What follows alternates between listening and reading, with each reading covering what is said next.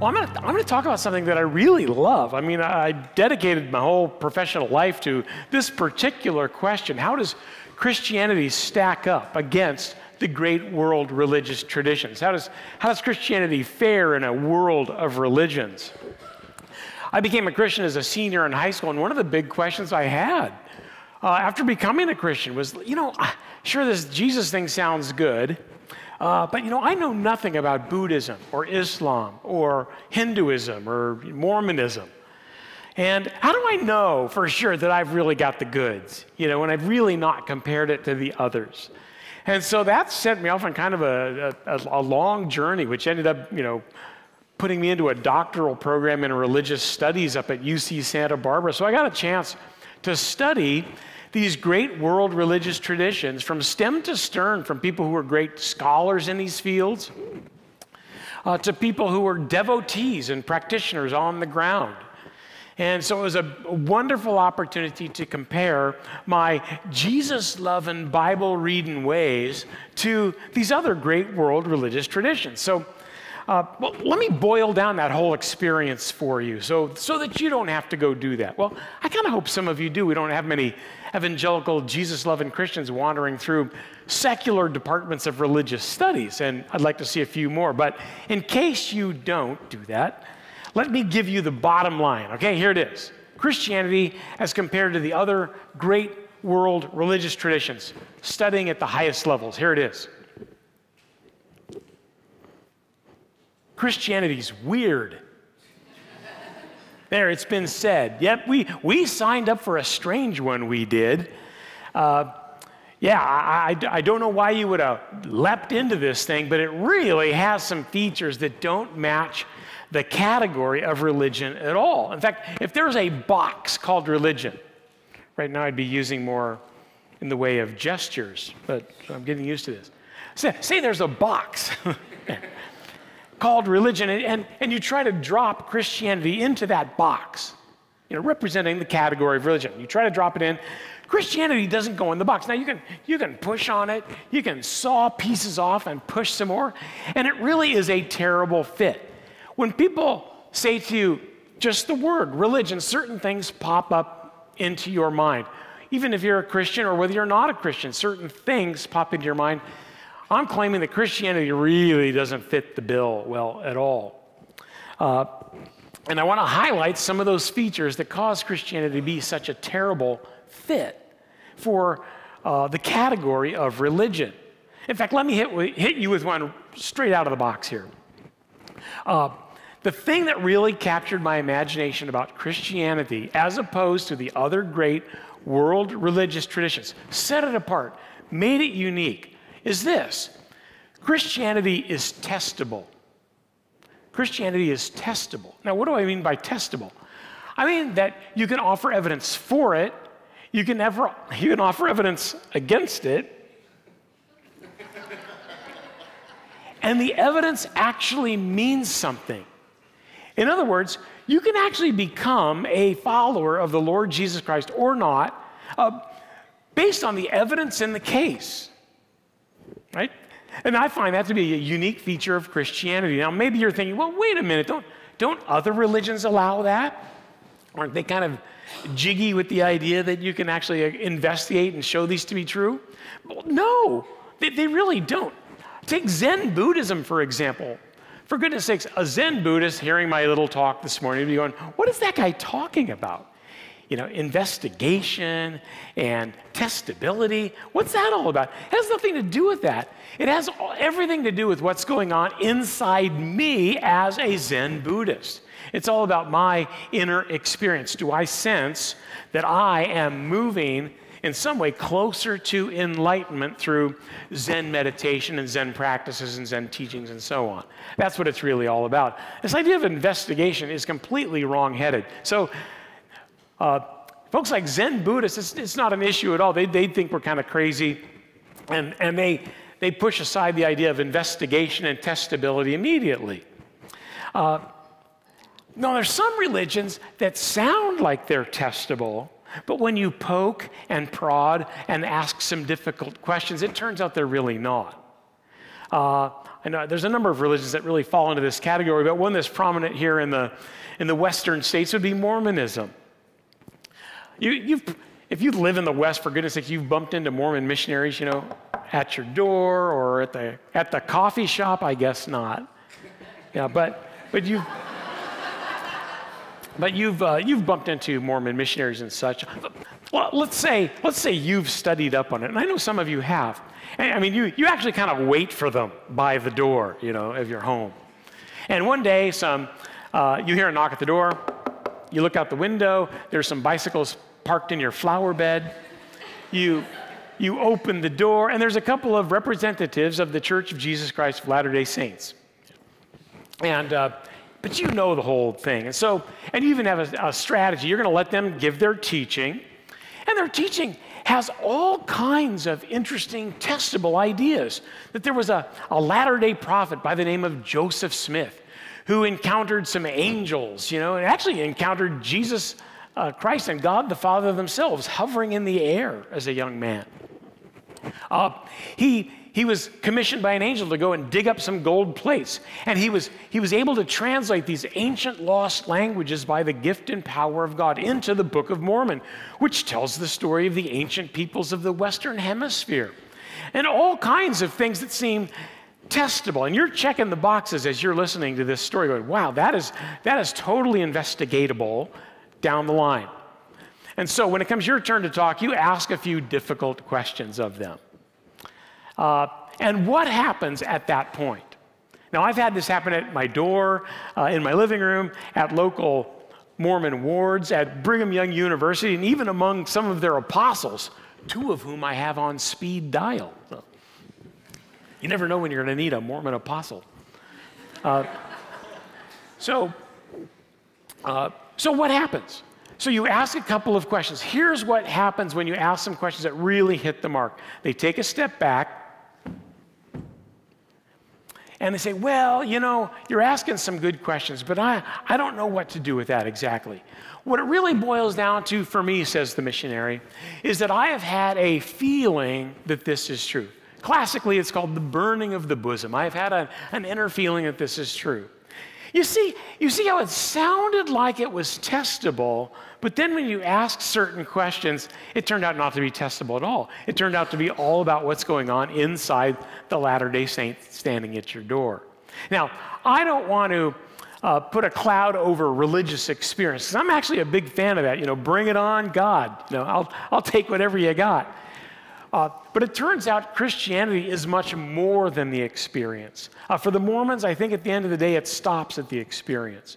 In Christianity, get this, Christianity is true whether you've experienced it or not.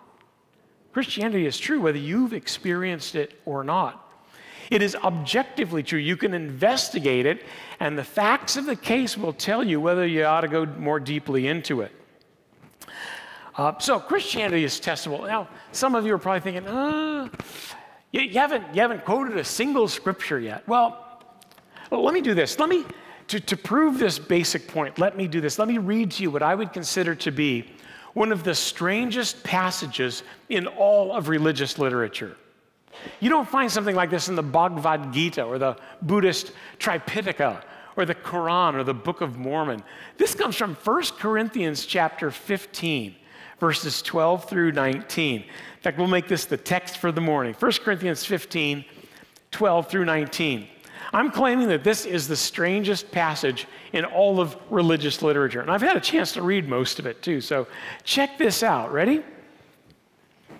I'm just going to hit you with it. No commentary. Here it is. But if it is preached that Christ has been raised from the dead, how can some of you say there is no resurrection of the dead? If there is no resurrection of the dead, then not even Christ has been raised. And if Christ has not been raised, our preaching is useless, and so is your faith. Really? He continues, more than that, we are then found to be false witnesses about God, for we have testified about God that he raised Christ from the dead. But he did not raise him if in fact the dead are not raised. For if the dead are not raised, then Christ has not been raised either. And if Christ has not been raised, Your faith is futile. Empty, worthless would be synonyms. And you're still in your sins. Then those also who have fallen asleep in Christ are lost. If only for this life we have hope in Christ, we are of all people most to be pitied. Now, why would I call that one of the strangest passages in all of religious literature? Because the Apostle Paul did something crazy. He hung everything in Christianity by a thread, the thread of the resurrection.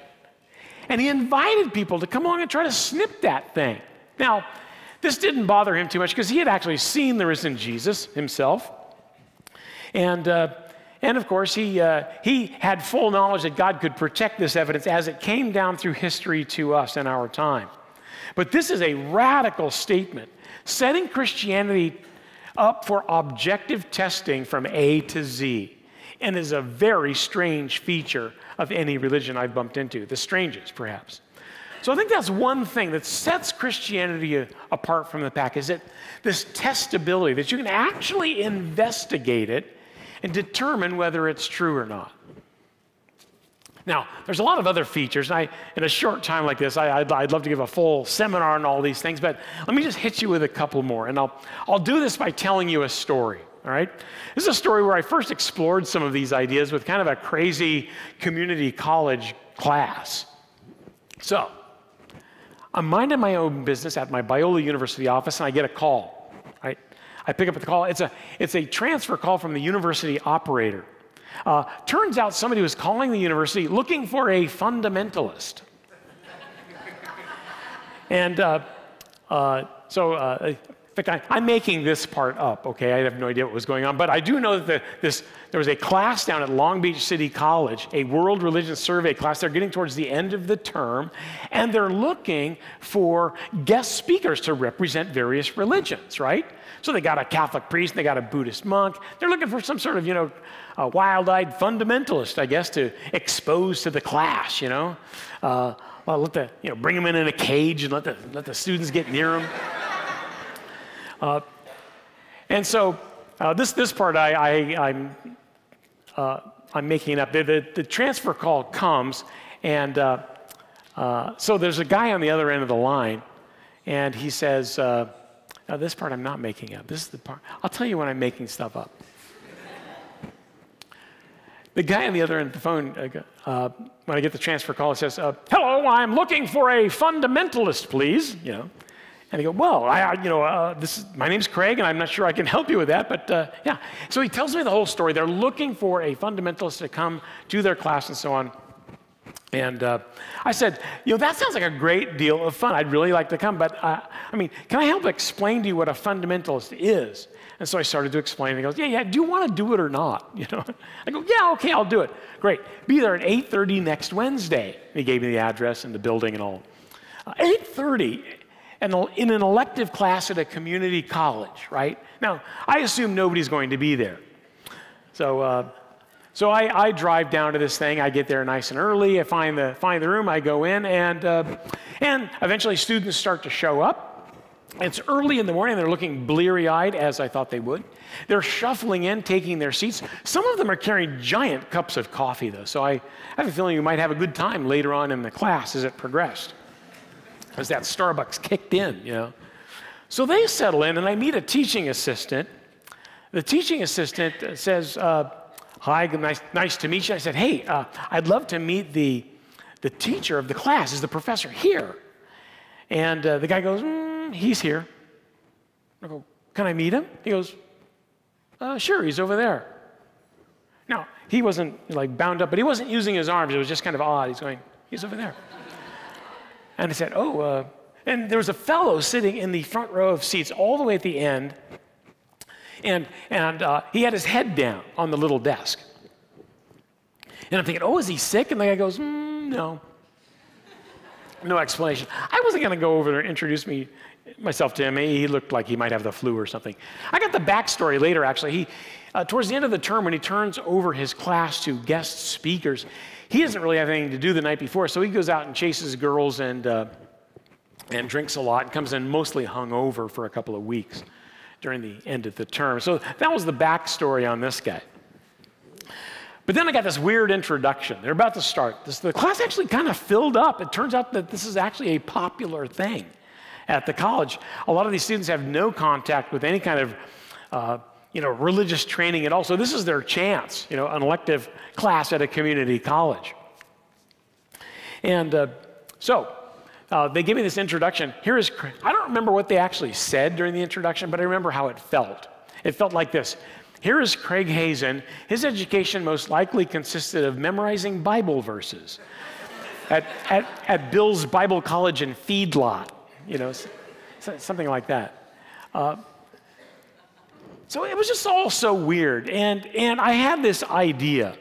Now, some of you might say, oh, you heard from God. Maybe, I'm never sure I'm hearing from God, My wife hears from God all the time, She's really good at that. Yeah, it's usually about something I should be doing, too. It's like, but she's good at that. I mean, I have the spiritual sensitivity of plankton. So, not too good at that. But I had this idea, and I mean, looking back on it, it was probably from God. The idea was, you have free reign here. And I did. That guy's sleeping down there, and I got this weird introduction.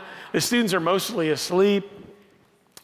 And so I said to the students, hey, it's great to be here. I can't wait to give you a talk. Now, I did prepare a wonderful talk on the history of the American fundamentalist movement, if you would like.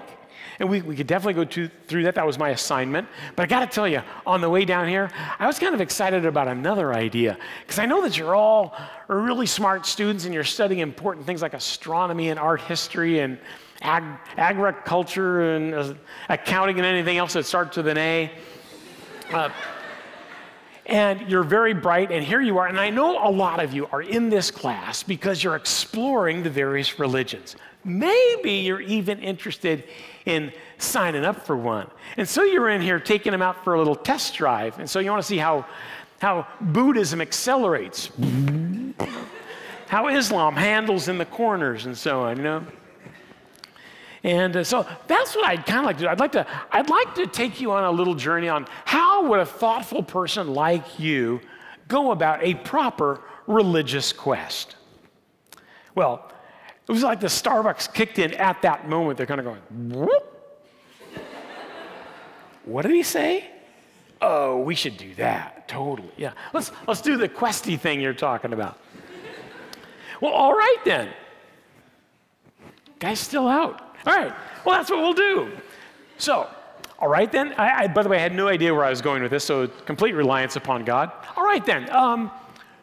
So it seems to me that if you're a thoughtful person and you're on a religious quest and you're exploring your various religious options, that you would obviously start that quest with Christianity. Some of you have the same looks on your face that they did. Like,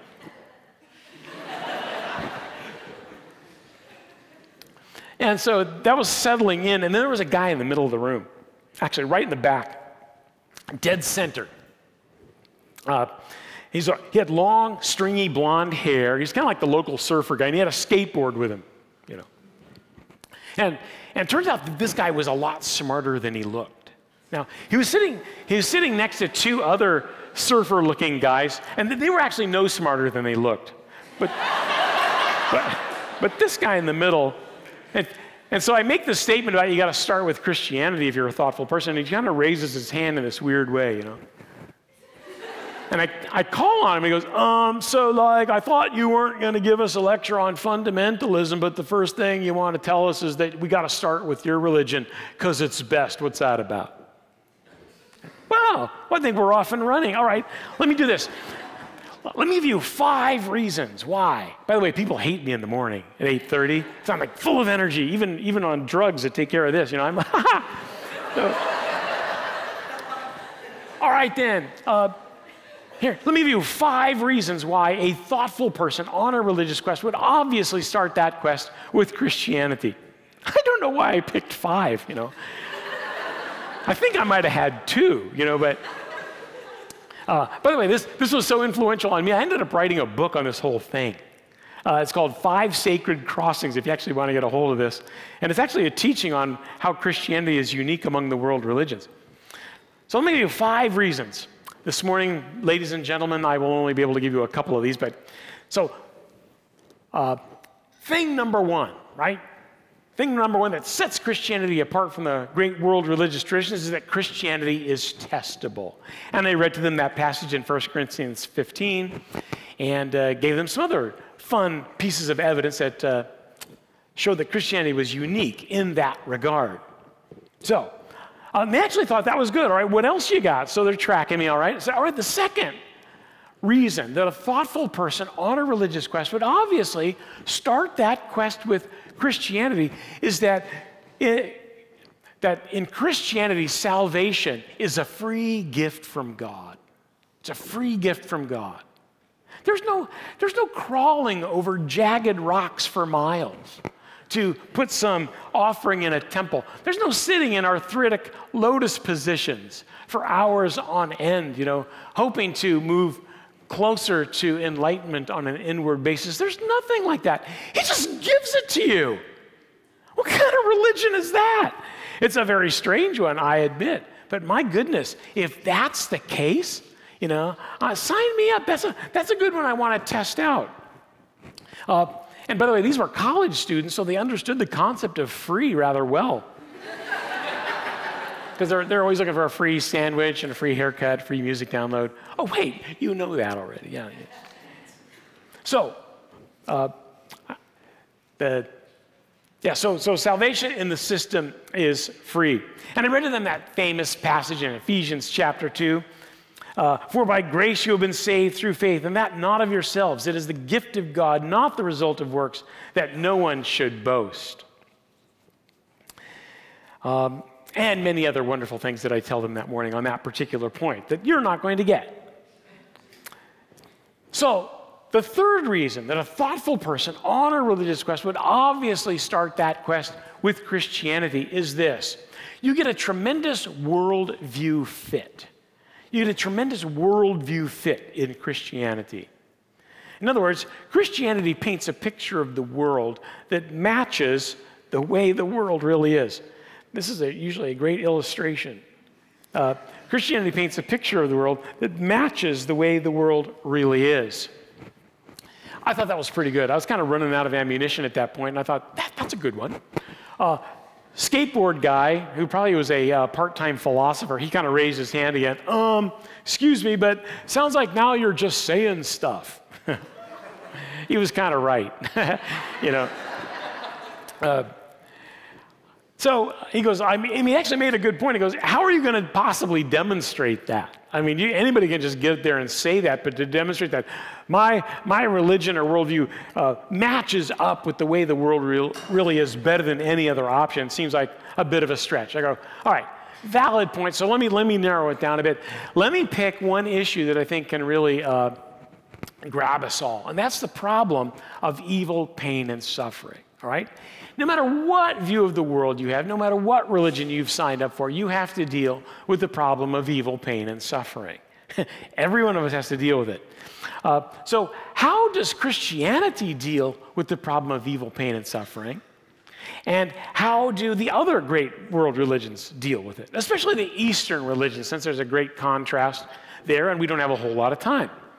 I'm assuming, since you've been in this world religion survey class, you've had a chance to look a bit at how Eastern religious traditions deal with evil, pain, and suffering. Which one of them paints a picture that matches the way the world really is?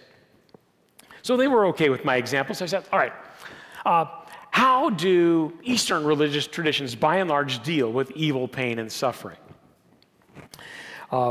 They do this. This is the basic move by Eastern religious traditions. You simply rename evil, pain, and suffering. You call it Maya. Maya, which is a Sanskrit term for illusion, right? You call it illusion or illusory, and then you work hard to assimilate that idea as deeply as you can through meditative practices and teachings and all kinds. You kind of orient your life to making that an assimilated part. Is that really painting a picture of the world, the way the world really is? Just kind of calling it Maya and brushing it aside. Is that really going to get us where we're going? Said, I think not. I think that's not a good way to approach this, and I don't think it really answers the issue. Let me give you an example. Say the doors open in the back of the room and in walks an elderly woman. She's got a shock of gray hair and she's got a cane. And she makes her way down the chapel here, or in this case, the classroom, and she sits right in front. Now, we don't get classroom invasions by elderly women very often, but so we say, Madam, what's your story? And this old gal doesn't hesitate for a second. She stands up, turns to the class, and in a thick Polish accent tells us this gripping tale of the Holocaust. When she was just a young girl in Poland one day, German troops come in and start rounding people up, stuffing them into boxcars and hauling them off to concentration camps. It was such a horrific journey. A lot of people just died on the way. They were stuffed in so tight. In the sweltering heat of August, with no water and no facilities, people just died. They were throwing bodies off the train when they arrived. And once they got there, they were sorting people out. Some able-bodied people with some special talents went over to a small compound. Everybody else was herded into a giant compound with a couple of big smokestacks in the background. We know what was going on over there.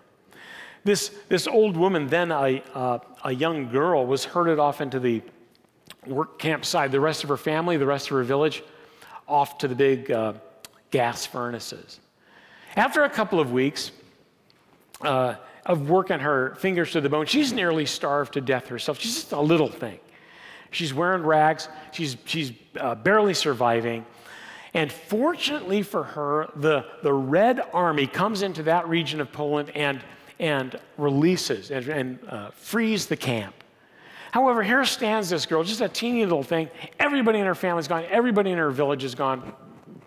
It's just a terrible situation from her. But somehow she was able to dust herself up, pick herself up, and march down through these decades. And here she stands before us telling us this gripping tale of the Holocaust. What are you going to say to her? Are you going to say to her, cheer up, lady, turn that frown upside down. Just think happy thoughts, and the world will be your oyster. Is that what you're going to tell her? No! Why? Because she really suffered. You could call it Maya, you could call it illusion all day long, but she really suffered. That is a very weak view of the world when you talk to anybody who's gone through any amount of suffering. Christianity has a very different take on evil, pain, and suffering. We know that it's real, and we face it head on. Our great calling as Christians is not to question whether evil is real or not, but it's to get down into the trenches where people are suffering and to bear them up the best we can in the name of the Lord Jesus Christ, who himself suffered dramatically, dying on a cross, dying for the sins of the world, and so on. Christianity is a standout in handling this particular issue. And in terms of a comparative worldview basis, Christianity paints a picture of the world that matches the way the world really is. We don't run away from evil, pain, and suffering. We face it head on. Now, I had time for one last shot at him. The class was ending. I could tell because students were packing up their backpacks. I didn't really know what time things stopped, but I figured it was getting close to the end. Although there was a door over here with a window in it, and there was a professor-looking fellow staring through it, tapping on his watch. That was another indicator that class was over. And so I said, all right, one more thing, everybody. Before you go, one last issue, and that is there's one other thing that sets Christianity apart. If you don't get this one, you miss everything. This is the one last thing that if you don't buy into, you miss out on all the goodies. Christianity has Jesus at the center. If you're a thoughtful person on a religious question, you want the religion that has Jesus at the center. Well, that gave an open door for a skateboard guy to question me one last time. And basically, he just shouted as the class was standing up and starting to walk out. I was just aggrieved that he was getting the last word. But what he said was, oh my goodness, does everybody see what just happened? This was a lecture on fundamentalism after all. He was just waiting for the very last second to play the Jesus card. Bam, Well, of course Jesus is at the center. It's Christianity. I go, you are missing a big point. Everybody stop for a second. You got to hear this. You see, Sure, Jesus is at the center of Christianity, but did you know that every religion you've studied wants a piece of Jesus? They all want to grab him, change him up a little bit, and plunk him down near the center of their religion. Take Buddhism, for example. Many Buddhists think that Jesus might very well be a reincarnation of the Buddha himself. If not that, he's certainly a great bodhisattva, a great wise Buddhist teacher of the past. Hindus, many Hindus believe that Jesus is an actual avatar of Vishnu, an incarnation of that Hindu deity. If they don't go that far, they'll agree with somebody like Gandhi, who thinks that Jesus was certainly ranked among the top religious teachers the earth has ever seen. Islam, for goodness sakes. In Islam, Jesus emerges as a figure greater than Muhammad himself. Muhammad's a prophet, no doubt about that in Islamic tradition, but so is Jesus.